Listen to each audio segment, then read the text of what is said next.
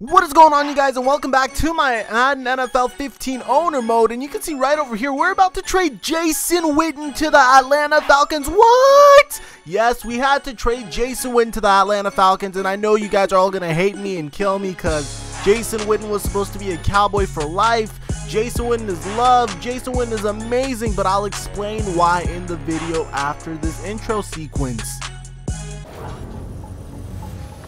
Hello everyone, I'm Larry Ridley, and this is the NFL on EA Sports. As we head towards kickoff, two quarterbacks will be on the field today trying to push their team to victory. It's Whitehurst's Titans going up against Romo's Cowboys. Now let's head down to Jim Nantz and Phil Simms for this Week 2 matchup.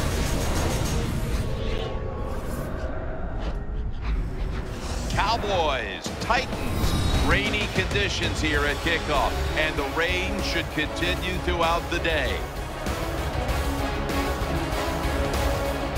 Hello friends, Jim Nantz along with Phil Simms. And Phil, the weather looks like it'll be a real test out there for these teams today. Yeah, it might be a test, but look, I'm tired of hearing about all this weather. It's going to affect the game. These are pros. These guys can handle it.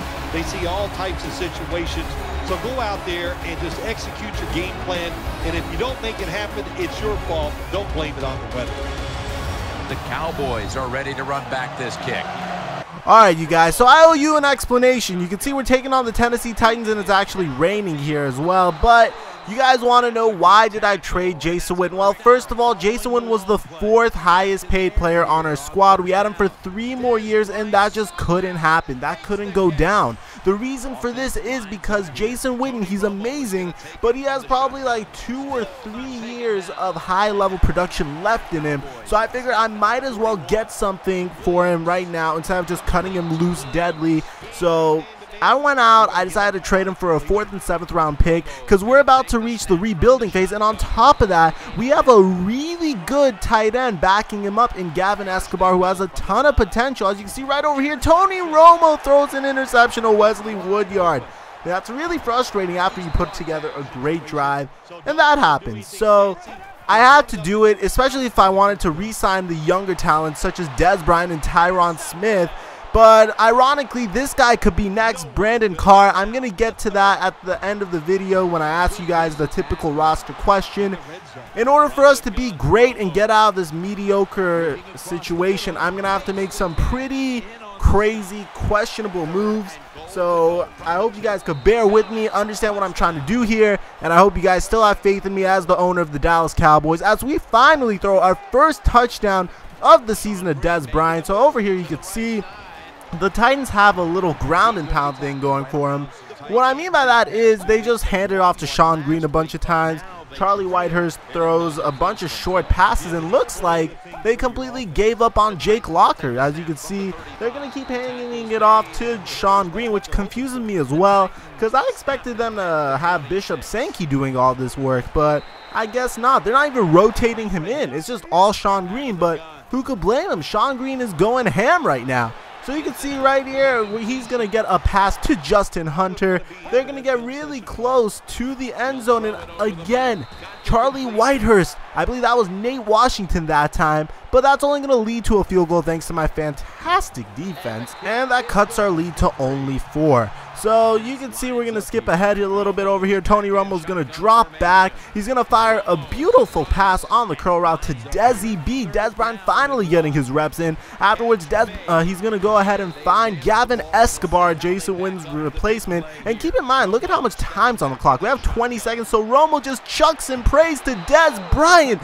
And Dez Bryant comes down with his 2nd reception of the game for a touchdown. He's going to end up with 5 receptions for 69 yards and 2 touchdowns. If you're a fantasy owner of Dez Bryant after this game, you'd be very happy. But that's not it. 2nd-year player J.J. Wilcox is able to intercept this pass, take it home for a touchdown. And I'm thinking to myself, that's going to do wonders for his confidence, especially because J.J. Wilcox isn't that good, actually. He was like a 5th-round pick, I believe. He was a huge risky pick. He was a project. I don't know.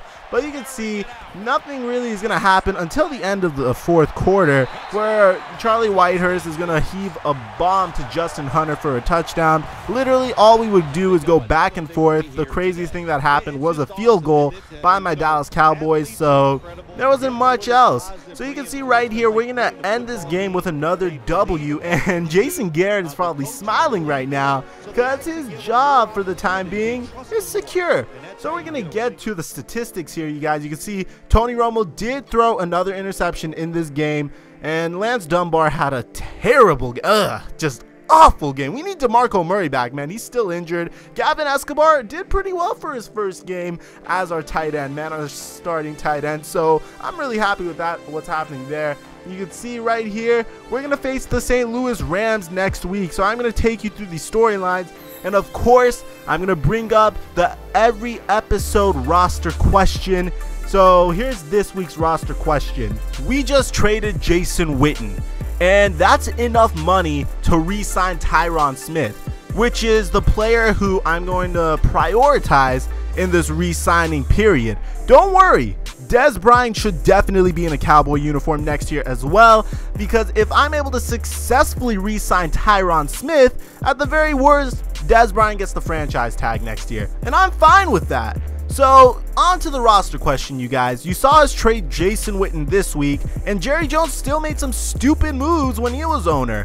One of the stupid moves was signing Brandon Carr to a colossal contract. While Brandon Carr is an above-average cornerback, he doesn't deserve that money.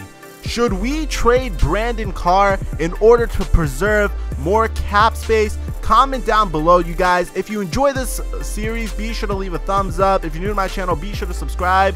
Besides that, I'm your boy, The Fly Mike. I'm signing out. Bark.